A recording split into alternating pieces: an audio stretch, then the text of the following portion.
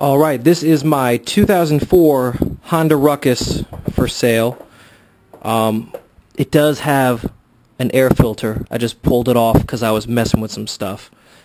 We painted the frame green. It's got a 150cc gy6 from Rucksters, less than 400 miles on it.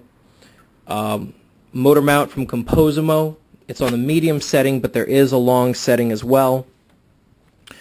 Custom exhaust from a gy6 1000, and this neat little swing arm here welded up by Jimmy at Obsession Motorsports. Not too loud, not too soft, maybe a little on the soft side, but really good sounding muffler.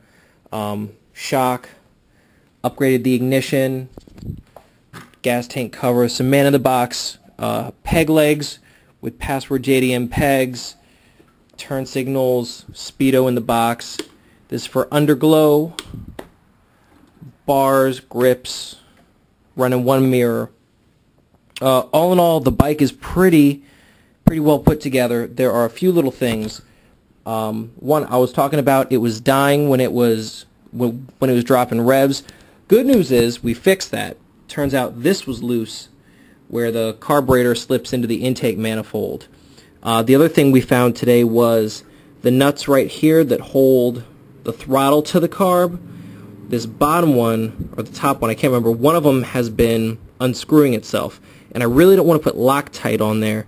So what I'm probably going to do tonight or tomorrow or in the next few days is pull the whole carb off so I can get two wrenches on here and really tighten them good on there. I cut this shroud a bit because I had a Composimo clocking flange. If you know what that is, you don't need to hear the next part. It moves the carburetor forward and angles it up a little bit. And I've heard that with the angle, sometimes it messes with how the bike runs, and I don't know, mine was a little bit off, so I took it off, but it'll come with the sale. You can flip it around forward if you want to. It puts the carburetor right about here. The air filter sits right about here. It doesn't stick out past the seat frame. The thing it's doing now, and I don't know if it's because this was an extra carb I had lying around. It's clean on the inside, but it's running stock jets. How I had it running before, I bumped up the pilot jet and bumped up the main jet a little bit. I can include that carb with the sale also. And I got a few extra jets sitting around. But now, it's weird. It won't idle when you first start it up. But if you start it up, you go down the street, you come back, it will run all day long without a single issue. And to prove it, I've got a video that I'll be posting later on tonight, maybe tomorrow. I went out riding with Billy and Robbie and a few other people, and I've got like 3 hours of footage of me riding around. This bike didn't have one single problem, except when you first start it up, it won't idle. But like I said, if you go wide open throttle, you shoot up and down the block once, you come back, the bike runs like a dream. So it might be the pilot jet, because when I had the other carb on it, it wasn't doing that. So it could be the pilot. I'll see if I have time to change it, but I'm really impressed. A lot of people got back to me real fast and said, Matt, we want to buy the bike. And so I may or may not have time to do that. So in case you haven't seen my other videos, let me start it up. Well, let's see if I can get it to idle or not.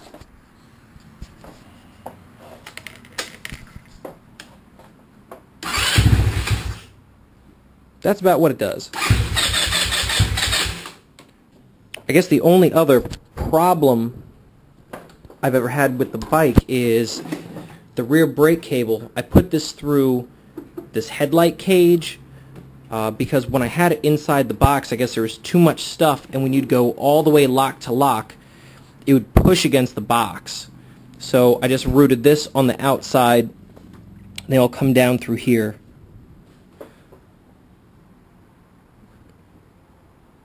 And paint's not bad. You know, the only thing that they could stand to be touched up is when I did this all the first time, I cleared the bike and I cleared the wheels, but I didn't clear coat this when I painted it, and the black is starting to flake off. So this could stand a respray. But the whole rest of the bike's clear coat. It's just I did this early on before I ripped the whole bike down.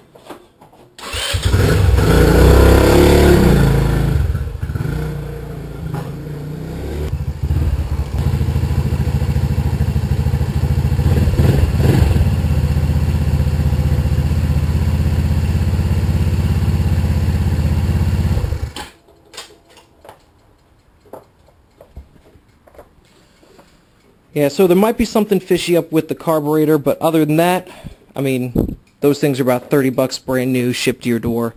Other than that, the bike's pretty well put together. We do have the R6 taillight. I took some Ethernet and just ran it through the frame here.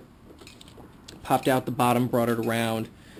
There's a little bit of spaghetti there, but it all works, it's all good.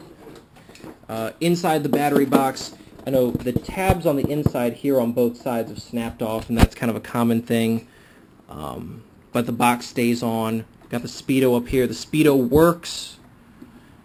I backlit it green to match the button. Again, I don't know how well you can see the lights, but green light behind here. Little switch up front. I set it so you can only activate it when ignition's on. 2 strips under the gas tank, 2 strips under the seat, and like I said, the R6 has got the integrated tails, or sorry, excuse me, integrated turn signals. Alright, so find me on Total Ruckus under Mr. T, or look for my Craigslist ad. I'm asking $2,200.